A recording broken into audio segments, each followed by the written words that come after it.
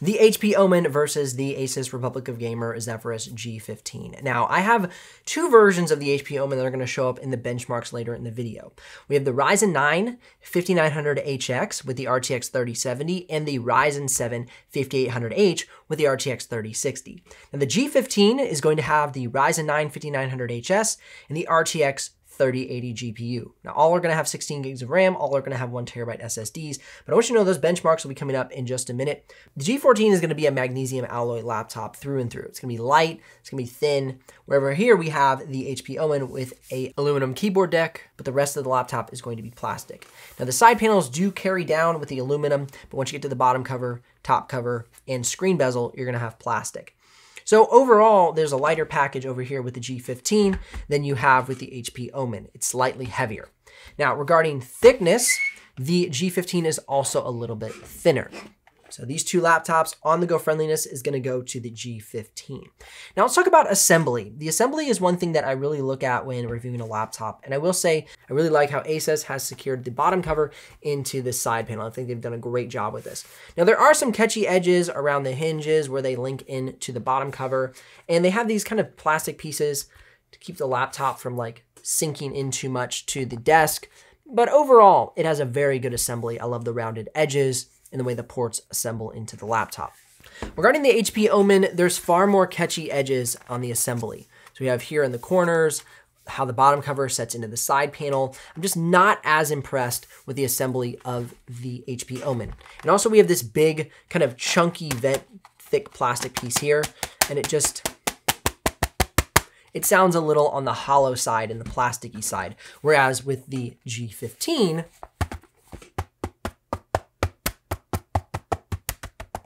it just feels more tight, more assembled.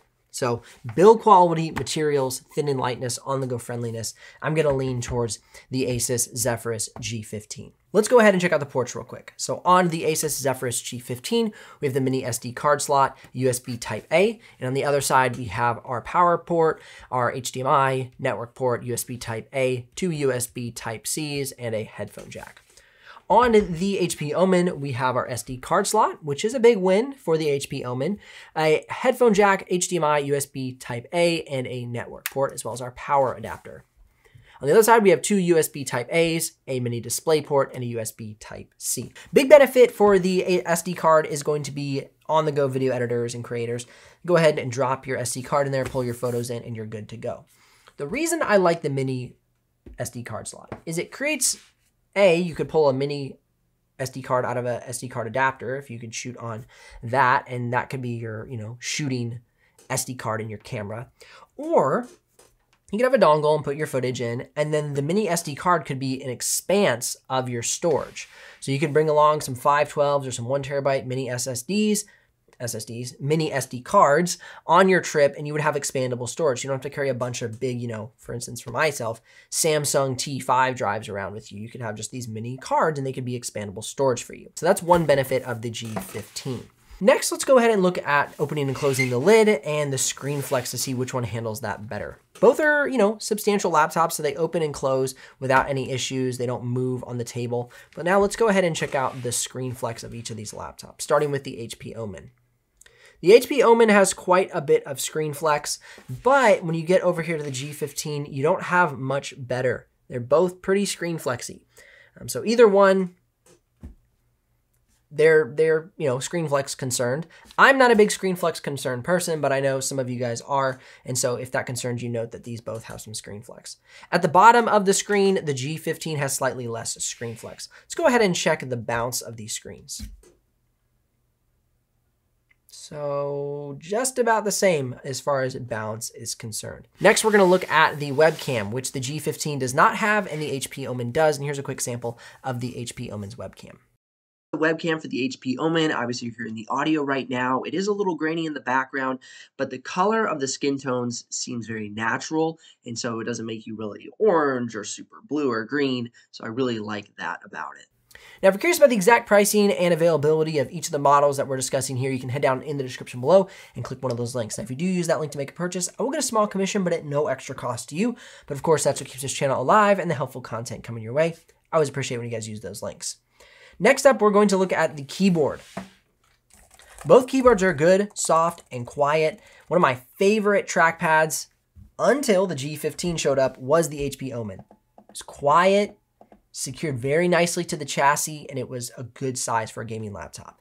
But then the G15 strolled into my office and I fell in love. So now my new favorite trackpad for a gaming laptop is going to be the G15 and the M16. Those are great trackpads. I love them both. They're almost identical. The keyboard is great on the HP Omen. You got the extra function buttons and it's responsive, snappy, and quiet. I love that. What I like about the G15 is there's some more function buttons built into the user experience.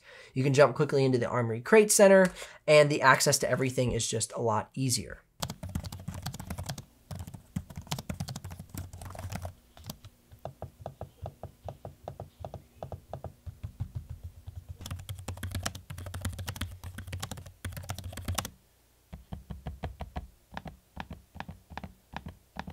Punch for punch, I like the screen on the G15 slightly more. It feels sharper and you can see the full results coming up on the screen now for the color gamut range, color accuracy, and brightness.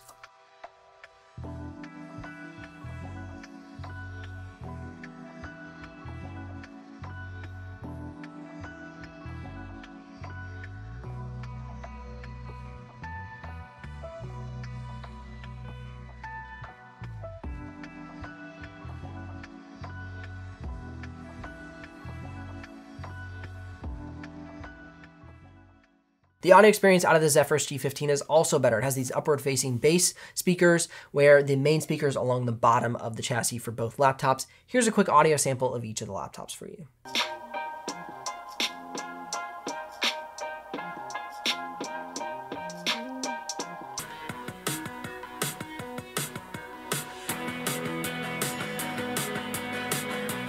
Battery life is something that the G15 also does better because of iGPU mode, which is not available on the HP Omen 15. However, it is available on the 17, which I find interesting. I don't know if that's because the 17 is an Intel and that gives you more customization. I have no idea. But iGPU mode is not available on the HP Omen. Okay, so what we're running into here is better battery life out of the G15. So it's gonna be a better on-the-go laptop. You get substantially more battery life out of this laptop on iGPU mode, which means basically you turn off the dedicated GPU, and it's great for productivity tasks on the go. I find when I'm taking notes, I'm working on scripts, or just doing general business tasks, or even Photoshop work, it works well for the G15 and lasts longer on the road. Also, one thing to point out is that the fan is currently running on the HP Omen at idle where it is not running on the G15. So you're gonna have the fan mode kick on and off at idle for the HP Omen, but that will not be the case for the G15. Concerning the upgrade path, the HP Omen is gonna give you access to both RAM sticks where the G15 is not. So if you're looking to upgrade the laptop post-purchase, the HP Omen is going to give you more flexibility, getting you up to 64 gigs of RAM if you swap both sticks with 32s, where if you swap the one, you'll end up with 40 gigs of RAM on the G15. Now, without further ado, let's get into the benchmarks. We're going to start out at Cinebench R20, R23, Geekbench single core, and multi-core.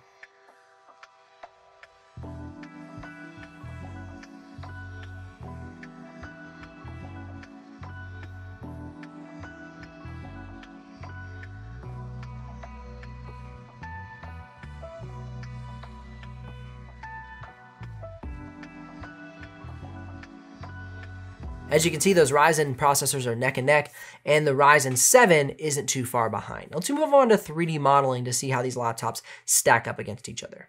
Though the HP Omen with its RTX 3070 has 8 gigs of VRAM, the RTX 3080 with the Ryzen 9 5900HS really stands out on all of the tests for 3D modeling. So far, our winner is the G15 for performance.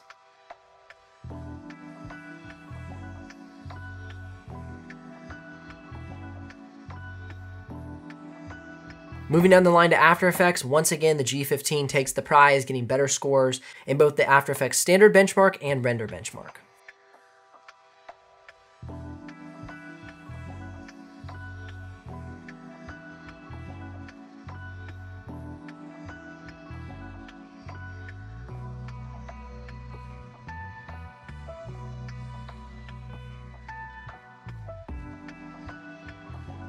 because of your amazing feedback, I now am featuring gaming benchmarks on my channel. I'm really excited to be releasing these now and on future laptops, so just keep an eye out for those. They might not be on every single video, but they're gonna be as much as possible from here on out.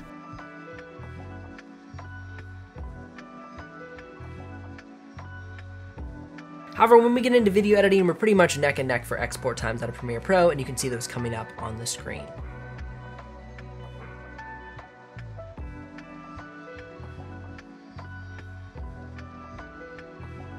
For 4Play playback in Premiere Pro, either of these laptops will work great, and even 6K B-RAW, you'll barely notice the drop frames out of either of them.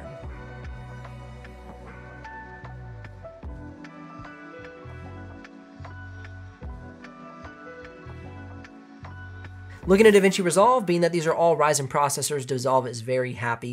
And if you get the studio version of DaVinci Resolve, you're gonna get maximum performance out of the GPU optimization in DaVinci Resolve. I'm using the free version, and so the export times reflected are from the free version of DaVinci Resolve. One of my favorite tests, as always, is the different fan modes out of the command centers inside of each laptop, and then the supporting fan noise, thermals, and export time that each one produces.